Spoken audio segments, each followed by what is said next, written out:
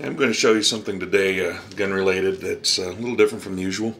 It's not going to be about the rifle, just for what it's worth. That is a Marlin 1894 45 Colt. It's my deer carbine. Been hunting with it the last couple weeks. Anyway, not about the scope either, and it's not even about the stock coverage. It's about something most people don't talk about. It's the rifle sling, and this one's a little different from what most people have. This is my second sling just like this. I bought my original one in about 1988, 89. I bought my first and only, actually, 30-06. And at the time I wanted a sling a little better, a little more useful for my purposes than it is with most people. Most people get like the military style slings that have the frog hooks, which basically are these two hooks that go here, and then there are multiple holes in the sling that go up and down, and they can adjust it that way. But I didn't really like that very much because those can kind of come undone, and I like having to undo the sling in order to readjust it.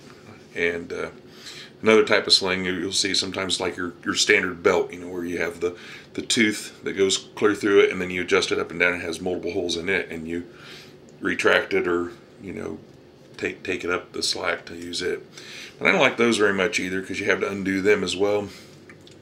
And what I was really looking for was a sling that I could adjust instantly without having to undo anything, just by adjusting the sling with the sling itself, for lack of a better word. And I found something. I went ahead and tried it, and I've been using it for quite a long time in the 30-06. So I liked it so much that when I bought this rifle 5 years ago, I believe it is now. Anyway, when I bought this, I went ahead and got a sling that is identical to it, and it's made by the company Hunter, if you've ever heard of them. And they make some inexpensive holsters, but they also make several kinds of slings, including this one. And this is the quick fire sling, quick adjust. And there's nothing to undo. Once you attach it to the rifle, put it on the sling swivels. Of course, these are quick detach swivels too. That's all you have to do. And right now, it's adjusted for I want to carry it for hunting, including with my clothes, so I just put it right there. That's a good way to carry it. But it can also be adjusted into a hasty sling configuration where it's extended all the way out. You can wrap it out, and then you can also snug it back up for putting it in a gun cabinet or a gun case. But anyway, I'll show you how you adjust it. Here's the key right here is you find these two Chicago screws here, which go through the leather. And depending on where you pull on the sling is where it goes, either up or down. If you want to adjust the sling to be looser, you grasp it right below the Chicago screws and pull down.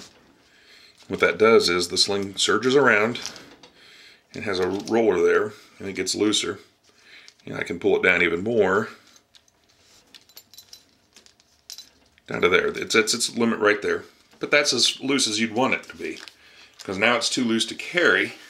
The rifle hangs loose, it swings around a lot. It wouldn't be useful, but at this length it would be useful, as I described earlier, a hasty sling. Wrapped around your arm, pull the rifle into your shoulder, more stability, especially for shooting offhand. That's an old trick that probably a lot of people are familiar with. Now if you want to tighten it, you do the opposite process. You pull the sling above these Chicago screws, and just like that, just a little bit of force, and there is a roller here that helps the sling, it slides past itself, and you go up to here. And on this particular rifle, this is as short as I can get it. As you can see right here, this little piece of leather will tell you when you're right at your maximum, your minimum length, because once it's there, it can't surge back around. And now the sling is too tight to really carry on your shoulder. It's suitable for putting in a gun cabinet.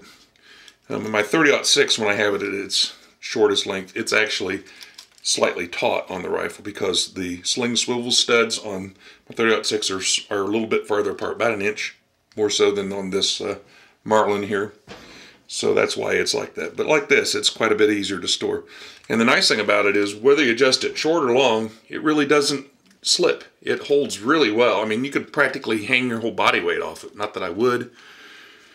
But it works really well. You don't have to undo anything.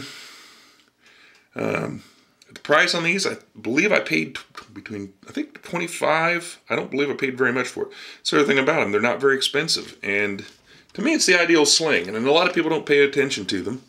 But they're really nice. About the only challenge I had was And then probably because I'm just not that mechanically great about it, but with just installing it on here. But it wasn't really very hard even then. But it took me a minute to go, oh yeah, that's how I did it. And after a while, I used my 30-06 that I'd done years before as kind of a template to see how. And basically, you just have to use these Chicago screws. Those are really what are keeping it on there. If anybody is unfamiliar with Chicago screws, just for those who don't know, it's basically a bolt with a head on either end. And they're slot head, and they just go through the leather and they hold on there. And then if you want to undo it, you could actually unscrew these, and they're very strong. And then you attach it by looping it through here, then you put the Chicago screws back on once it's looped in the proper way. And the nice thing about those is they're also something you can buy from leather goods makers or belt makers. They're pretty replaceable. I've never broken a Chicago screw. They're very strong, made of brass. But they're really good. And as I said, Hunter quick fire sling. And figured I'd go over something a little unusual. I haven't made a video in a while, but I wanted to show this off.